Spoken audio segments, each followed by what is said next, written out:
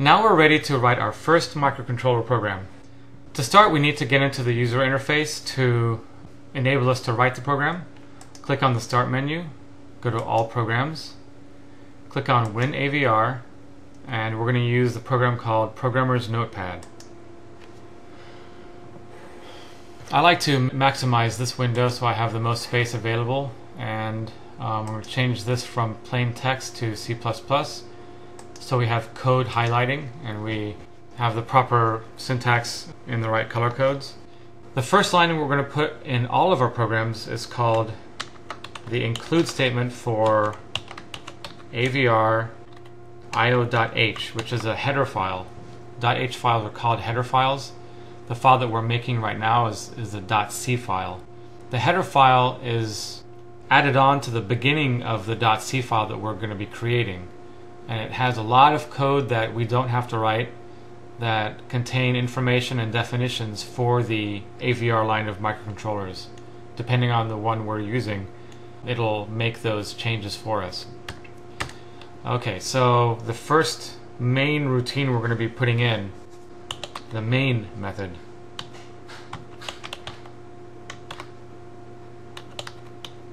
And this is the entry point into the program. This is really important to understand, that the main part of the program is where the actual execution starts. The void in the beginning means that we're going to not be returning anything from the main, and the void afterwards, which is in the parentheses, means that we're going to not have any information or variables passed into this subroutine. It is possible, and we'll get into it later, that we will be passing information into main, and we may be returning things from main, and those are much more complex and advanced concepts, so I'll wait until later to explain them. And we're going to create a block of code using the curly braces, and what this does is it allows you to contain a block of instructions, and it all pertains to the main subroutine. Okay, so the first thing we want to do is, since we have an LED that is connected to the pin 0 of port B, we want to make sure that port B is set for output, which means that we can output a voltage onto that pin. We don't want to set it as an input, which means it will be listening for a voltage on that pin. So let's start by using the Ddr Register. And when I say register, I mean that is a memory location that will affect either the state of the microcontroller or it'll create an action for the microcontroller. But all you're doing is you're assigning a number into a memory location. So the DDR is the data direction register, and it tells the microcontroller to either make a pin an input or an output. It's as simple as that. And then we're going to be working with port B, so the actual name would be DDRB. It's Data Direction Register for port B. And that's going to equal, we're going to do this, I'm going to show you many ways to do this, but we're going to start with a binary notation. This is one of about 3 or 4 ways you can set a pin to input or output. And to do this, we're going to start with 0B, and since there are 8, this is an 8-bit number, we're also working with 8 pins. We're going to use 8 digits. So I'm just going to write zeros in all of the digits, which mean inputs for all the pins, and I'll change the pin that we're going to be working with after that. So let's do 8 zeros. 1, 2, 3, 4, 5, 6, 7, 8. And the pin 0 just happens to be the very last. It happens to be this particular digit here, because in binary numbers, this would be pin 0. This would be how you would start writing numbers. So we want to change that last digit. This is pin 0, and we're going to change it to output. So this is the binary notation that we're going to be using to change a particular pin to output, and in this case it's pin 0. If you wanted to change pin 1 to output, you would change that digit. And if you only wanted pin 1 to be output, then this is the way it would look. If you wanted to change pin 7, which is, this is 0 through 7, indexing from 0, we would change this to a 1. So that would mean that the output would be pin 7. Since we don't want that, we're going to go back to the pin 0 and assign output for pin 0. Now we want to apply either a 0 volts or a 5 volts to this pin. To light up the LED, and because in the circuit we applied the positive side of the LED to pin 1, we need to put 5 volts to that lead.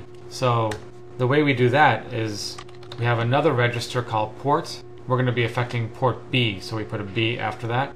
And that's going to equal, and we're going to use the same binary notation, which is 0B, and then we'll have 8 digits. That's 8 zeros. And since we want to put an output of 5 volts on pin 0, we're going to change this 0 to a 1. If I had a 0 there, then it's applying 0 volts. You'll also notice that I put in a semicolon at the end. This is also similar to the curly braces. It's a block of code. In this particular case, it's only one line or one statement of code. So we use a semicolon. If we have more than one statement, then we use curly braces, with each statement with a semicolon in this fashion that we're showing here.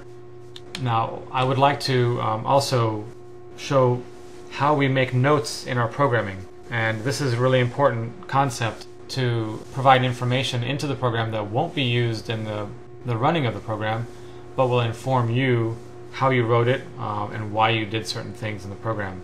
So we use the double /, and I'm just going to say in English what I'm doing here. So this is the data direction register and assigning pin 0 on port B to output. Okay, and I'll do the same thing for this line, assigning 5 volts to pin 0.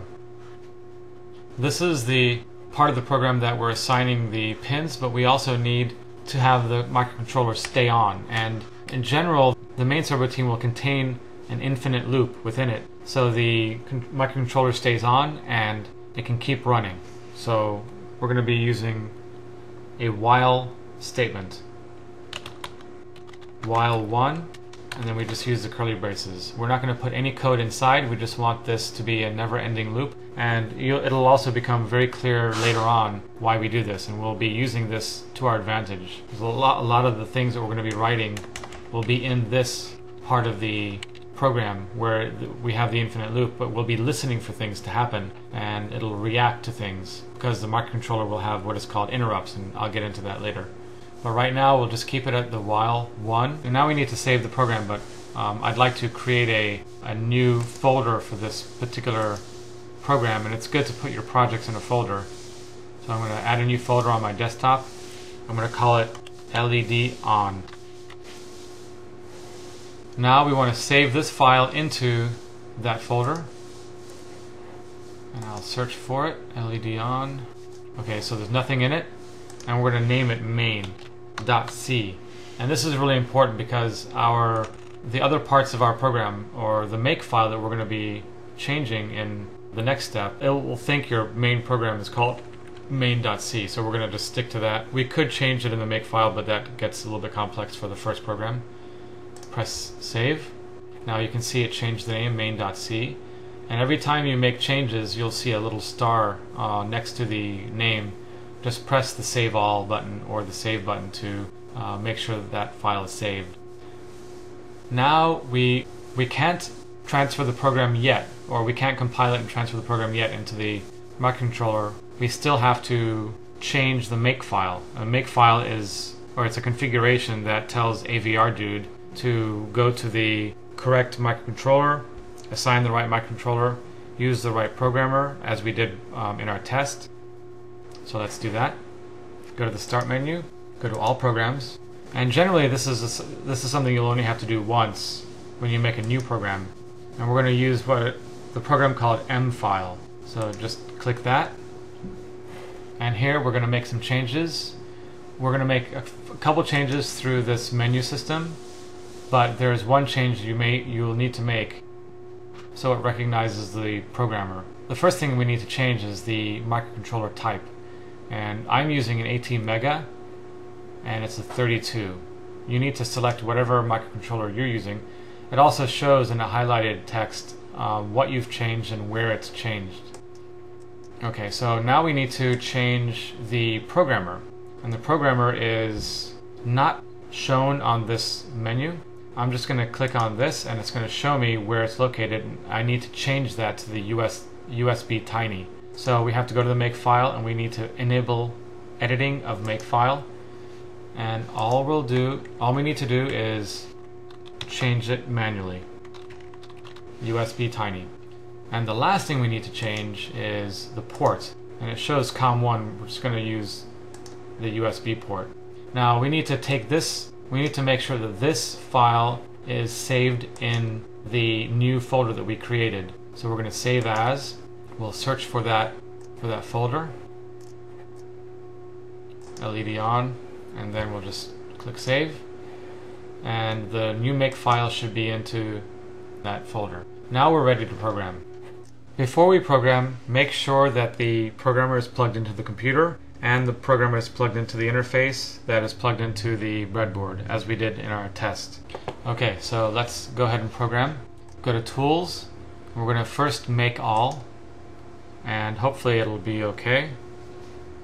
I saw something there that didn't look right. Let's see. Generally, if it shows an error or a warning, it'll show in this color. And it's telling us that we should make the return of main an int, but it's only a warning, so I'm going to disregard that and see if it still works. Alright, so let's try to program it, and hopefully we won't get any errors. Looks like it worked.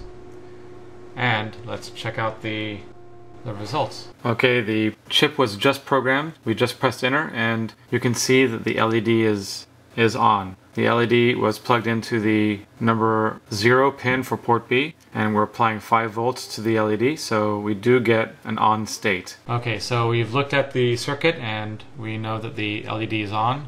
Everything with this program will be a lot easier now. We did a lot of steps that we really don't need to do over and over again, like creating the Makefile. Right now we can essentially modify our program, and all we'll have to do is go to Tools, Make All, and then Tools again and Program, and those changes will be made automatically, and it will successfully program it as long as we have no errors in the code.